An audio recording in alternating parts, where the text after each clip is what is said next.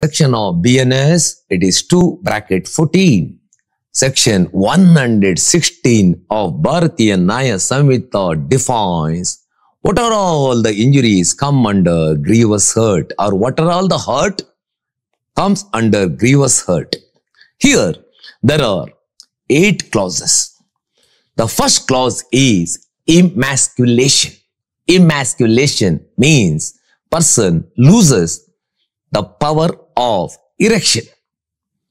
It may be due to cutting of the penis or castration or causing injury to the spinal cord. Number 2, permanent privation of the sight of either eye. What do you mean by privation? Privation means loss. Remember, the loss should be permanent and it may be partial or complete. Say for example, if a person is suffering from hemianopia, that is also comes under grievous hurt.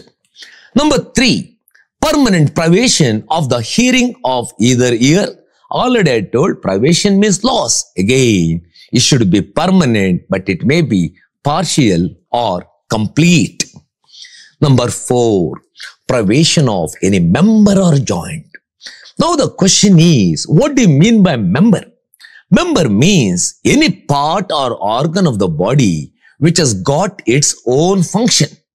For example, our fingers, a member of the body. Eye is a member of the body. Liver is a member of the body.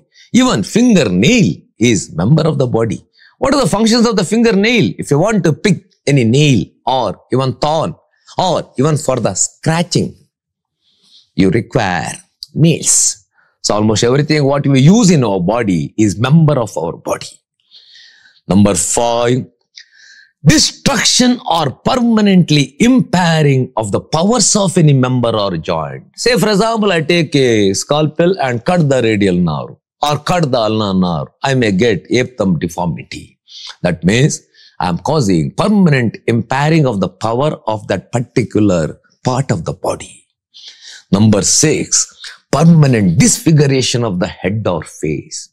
Here the problem is, it is subjective. For undergraduate level or even your PG level or NEET PG examining level, what we say is, any injury which gives rise to scar formation amounts to grievous hurt. For example, abrasion over the face does not cause scar.